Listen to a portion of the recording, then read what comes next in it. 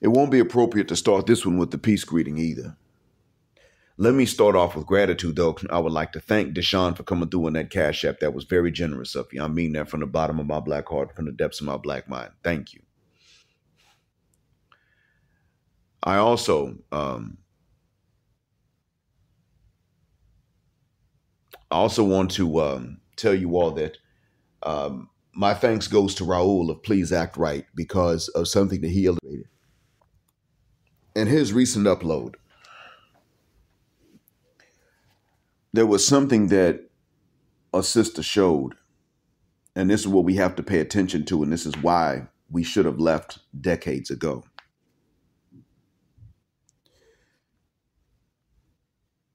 The video is entitled, Women Gives Men Best Advice Ever and Doesn't Even Know It.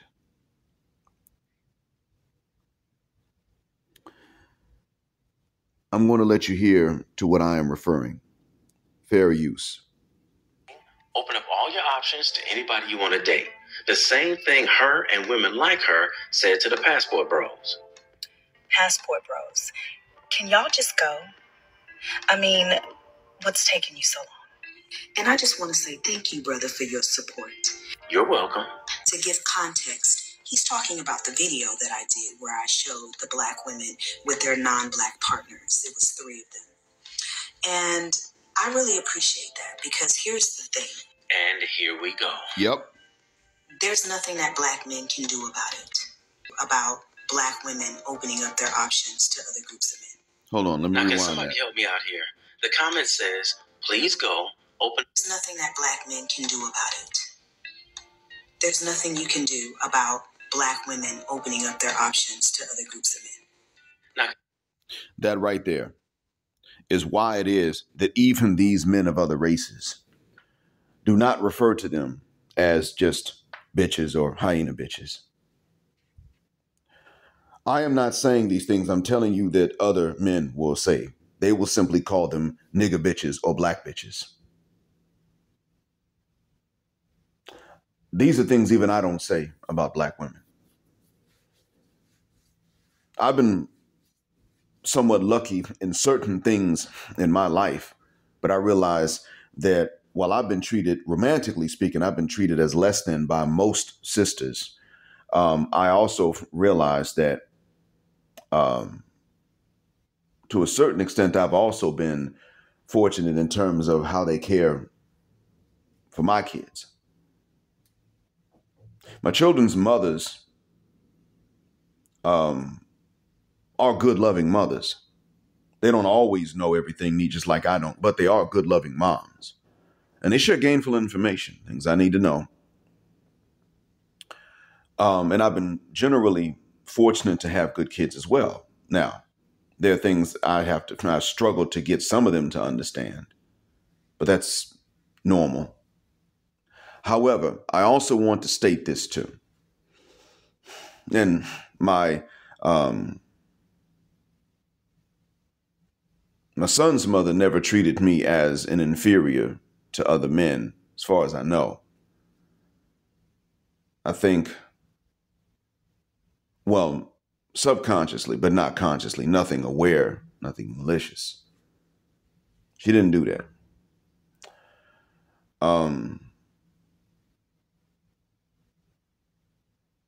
But let me also state this. Most importantly, she's a good mom. But many of us, all of us actually, have known some sisters that just have to talk down to you and belittle you in some mother cuss word way. Even if you're not starting an argument, you might even agree with them. You may say, well, this is a right you have. That's right. That's my right. And therefore, whatever decision you make is okay as long as you deal with the consequence. I got the consequence. I'll do it. I know I got the rights. I don't need you to tell me. You can't even agree with sisters. If they get a suspicion in mind about you having done something, you can't tell them you didn't do it. And this is one of the things that is traumatizing about being raised by these sisters. And a lot of you, see, I wasn't raised by someone like this with all that neck rolling and attitude. And I know my mom's mistakes. I'm aware of them, but I didn't have to deal with this. On occasion, when she got angry, this would come out. I didn't have to deal with abuse, though, not emotional abuse and not physical abuse. Now, granted, my dad was a stabilizing force, too. But I can tell you now that in a nutshell, no. Most of you had to deal with this and a hell of a lot worse. And some of you have had to deal with this from your moms, from your aunts, from your grandmothers, from your older sisters when you weren't even arguing. That's why it is that Derrick Jackson felt the way he did. Not hated, just alone. That's because you can see this side of even your sisters, but you don't get to see that other side.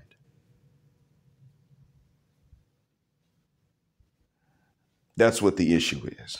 And I'm sick and tired of seeing brothers have to deal with this. This is why Accountability Commentary has a no Keisha policy on his channel, meaning no women at all. Becky Marie ain't welcome either, but definitely not sisters. I don't have the same policy because I don't need it. I've been here long enough to where there's kind of an inbuilt filter already on my channel, so that the ladies and the lionesses could come in and say something. I've had enough experience to actually know which one is, generally speaking, to know which one is which. But the hyenas, they're already repelled by my channel. And I'm not going to get into debates with them anyway, in most cases. If so, it's going to be on my channel because they could disagree. But if they keep interrupting, I hit the mute button. I'm going to finish my point, and then I will unmute the button so that they can respond to it and then make their points, and we can take turns. But I'll have to use the mute button to enforce that we will take turns talking, no harm meant. But they're not apt to listen. And a lot of human beings in general are not really apt to listen, but the Bedouin and the Western black woman and some continental sisters are the absolute worst at listening. You finish nothing when you talk to them. If they think you did something, but you're innocent, you can't even explain the evidence that shows them you're innocent because they keep cutting you off, interrupting. The worst is when they dismiss you. Cut the eyes, look away, and you don't even know if they heard something that you may have just said, like, you could even ask someone, and they look away. Wait, that's when you have to realize sometimes they didn't hear you just say who they could ask to find out where you were. They're not hearing what you say. They may understand it if they hear it, but they don't hear it. Therefore, they don't understand it because they're closed-minded. Their brains are locked. They're stuck on stupid because they just have to get you told. So when brothers ain't even disagreeing, they're like, look, you can do that. She has to say, I appreciate your support because there ain't nothing you could do. I'm going to go ahead and tell this bitch. I don't support it. We have the right and you don't, not because of what it sounds like on the surface, but because of what you sisters have said yourselves. I know I'm a real light-skinned brother. Now, I tend to forget that I'm light-skinned sometimes. I'll crack jokes about being the blackest of the black. Damn it, my name is Black Mind. But I'm aware, at least when I think about it, I'm aware that I'm quite pale and by comparison, I'm not Sean King pale. And I'm aware that my hair was not any evidence back when I had hair of me being of African origin. I'm aware of that. And I saw how sisters acted towards me. That's one of the ways that I know how disrespectful they are towards most of you brothers. A lot of y'all don't realize how disrespectful they getting. I had to deal with that. I was one of about 4 dudes I knew in my hometown, as I mentioned before. There was some others had to deal with outright disrespect.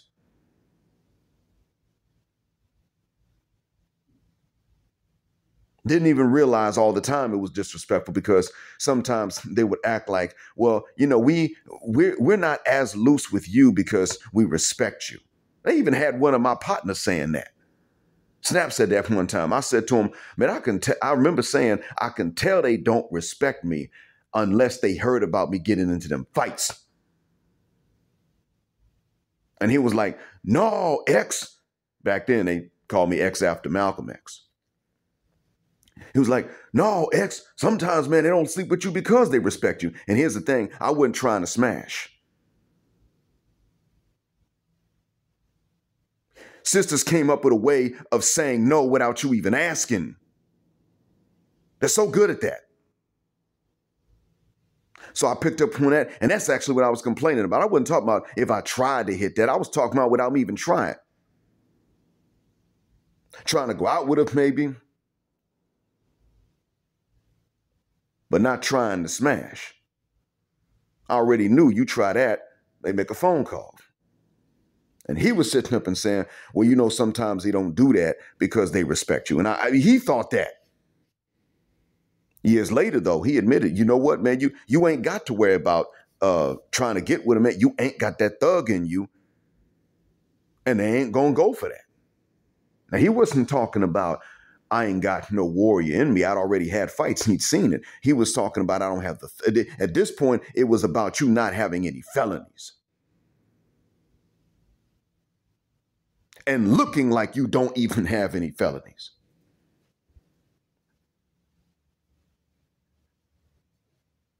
Now, it's about more than what I've dealt with. It's about what you dealt with too. But this in particular is it. It's that way that they have of just, without you even arguing, they have a way of trying to show you that they dominate you and they run shit. And they high-five each other based on this. Even when they do choose one of you with whom to spend their lives, they have to show their family or even the women of your family that they don't take you too seriously. And that's why at a family reunion, whether it's yours or hers, she ain't making you no plate. Now, granted, I'm kind of a picky eater, especially if soul food's on the menu, because there's certain things I don't want. I don't like beans. I don't like peas. And as you know, pork, predators, and people are off the menu for a Muslim. Well, whole lot of pork. So I don't mind making my own plate because of that. But the fact is that sisters have this thing where they ain't gonna make you no plate, especially with somebody else looking. A lot of sisters don't mind telling you that they treat their man well, but black women shouldn't have to do X and Y and Z. And really what they mean is treat their man well. Sometimes they'll say, oh, no, I treat my man well, and that's how they gloss over the fact that they're willing to do what it takes to keep a man, but they don't want to come out and say that women should have to behave in such a way that a man might want to stay just like they demand that men do towards women. Because what is blasphemous to the hyenocracy is to say that there is actually equality on a human level. That's blasphemous to them because we are their property in their eyes. And that's why they talk down even when we agree with them.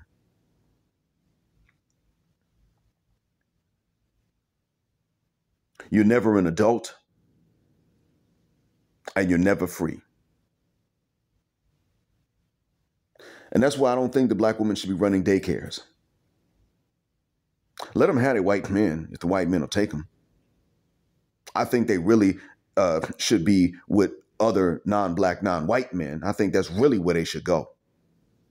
But then again, you know what? Those dudes would just leave them, actually. A lot of times they may pop them once on the butt, once on the face or something, then they'll leave them. It's Brad, who owns the legal system, that will go ahead and even though he's raised not to hit women, he would turn around and hit one of them because he doesn't fully see them as women when they get to raising their voice, and that he should not. He should not view them as actual ladies when they get to raising their voice and interrupting and neck rolling and finger snapping. Shouldn't see them as such. But the thing is, it don't take much for Brad to go off on a sister either. Notice this, they will get abused by a white man more quickly than even a Latina or an Asian woman. If they want to talk about being the least protected and the most disrespected, it ain't the black man doing it.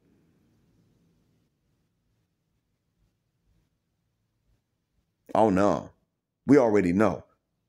You're not seeing a whole bunch of these wives get in trouble because they beat up their Asian wife or their Asian girlfriend or their Latina girlfriend. You don't see a whole bunch of them going through that. No, we see them to the point where they're even getting arrested because they're getting caught because they're not hiding it for do what they're doing to sisters. Or they leave and the sister can't take it and offs the kid. Yeah, that happened. But it's this insistence upon getting you told even when you're not arguing. That is the reason why, gentlemen, you have to make whether your channel is or not, you have to make your romantic and marital life a no Keisha zone. Unless she is accomplishing what Simone Biles has accomplished, looks like your type, and then comes for you. That's the time that I say, you know what, go ahead. And even then, she needs to come from a family. Simone Biles had a dad to walk her down the aisle. And I can understand why Jonathan Owens may have been shedding some tears at his wedding. He found something in someone special, and she messaged him first. I can understand that if she's his type, good. See, what I understand about him saying that had she not messaged him, he would have overlooked her, is not because she wasn't cute. It's not that at all. I mean, to me, she's cute. I have a slightly different type, but her teeth are flawless and perfectly white. She takes very good care of herself. It is because he did not know who she was. She was not. It's about how famous she was not yet, at least to him. That's what it was. That's why he would have overlooked her. He was trying not to wind up with just any old weirdo because he respects women's right to not just be with any old weirdo off the street when they're celebrities. So he was trying to not just wind up with any old weirdoette now that he was somewhat of a celebrity. I mean, at the very least, he was making a good bit of dough. So even if he wasn't terribly famous, he made enough money to where he could not just simply be taking up any lady on the street. Because, of course, even if he approached a lady and started talking to her and she didn't know who he was at first, she could go Google him, find that out and be like, oh, he makes this much? The minimum estimate of his wealth, because see, nobody really knows that. They could say the minimum estimate of his wealth is $5 million. I'm okay, that's $2.5 million when I leave him. So he knew what he was doing. He was being smart and protecting himself, and then God looked out for him in terms of a wife. And without the neck rolling and the finger snapping and you need to come to me. And you can tell this because he didn't say anything derogatory to her. He actually agreed with her. She was the one that said, I messaged you first. He didn't say that the first time. He wasn't telling nobody that till she said it. She didn't mind putting that out there. She was pretty much saying to Mr. Owens, you don't have to keep that a secret. I messaged you first. We matched, but I messaged you first. It's fine. You can tell him that. Okay. He's like, yeah, she did. She wasn't scared. She took being strong and independent and being a go-getter amongst black women to its natural end, and black women are getting on her about it and then blaming him for what she said. It was not about him being zesty. They consider that gay, and they always have. I know that because when I was younger, I would tell sisters sometimes, this is not something I can just do for free. Literally, willy-nilly, all puns intended. I can't just be out here pulling my junk out in front of everybody.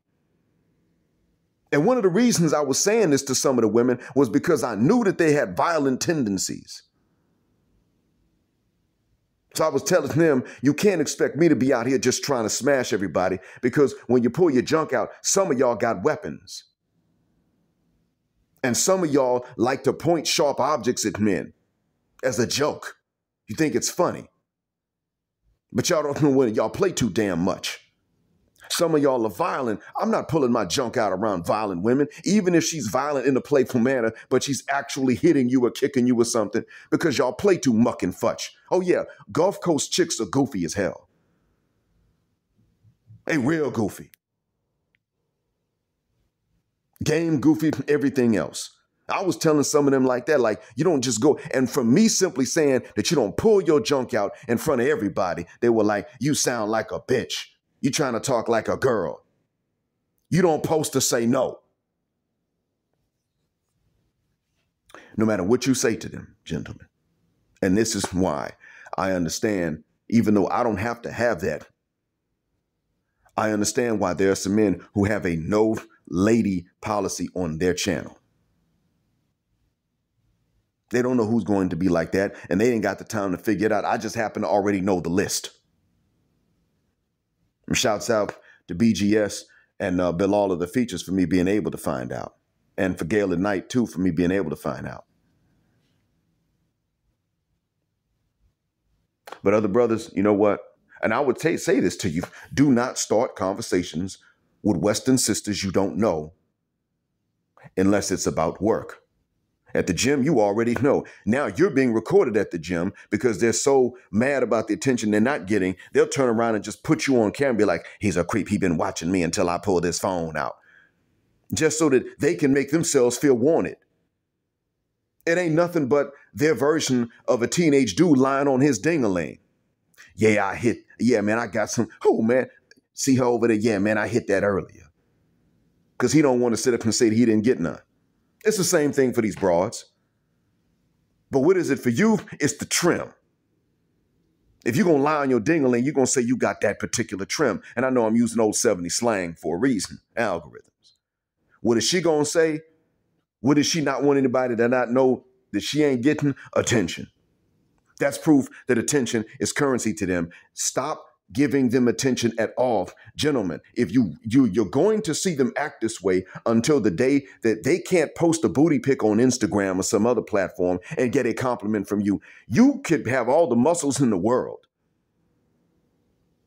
If you don't have some sort of prison tattoos too, and you post one of your little nude from the top up and nude from the waist up photos, they could be like muscles, but, he looked like he responsible. That's what you'll get.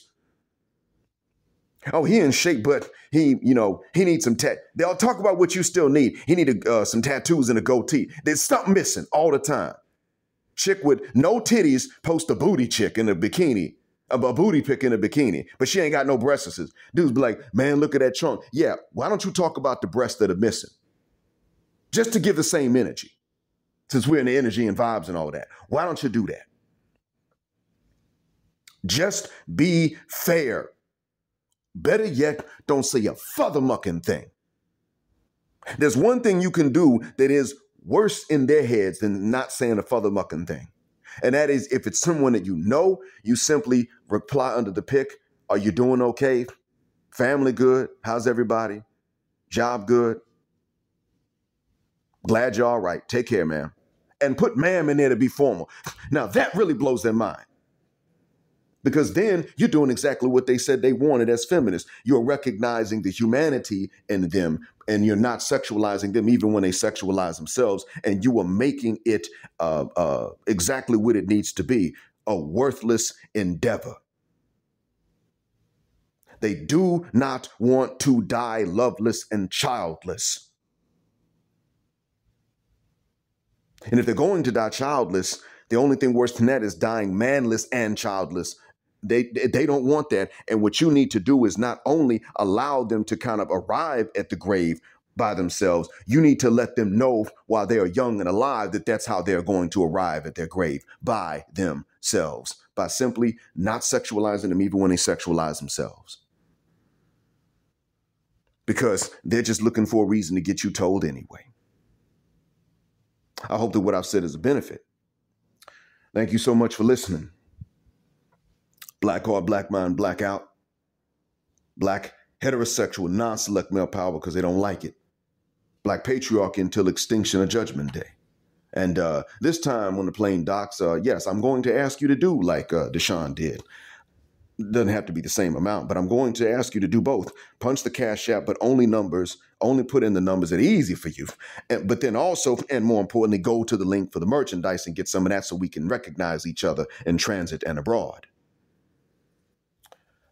Thank you all for flying with us on Jet Black Airways, where jet black is also a verb. Keep jetting black with us till the wings and the wheels fall off. And thank you again, Compassionate and Callous, for coming up with that image. Gender justice forever.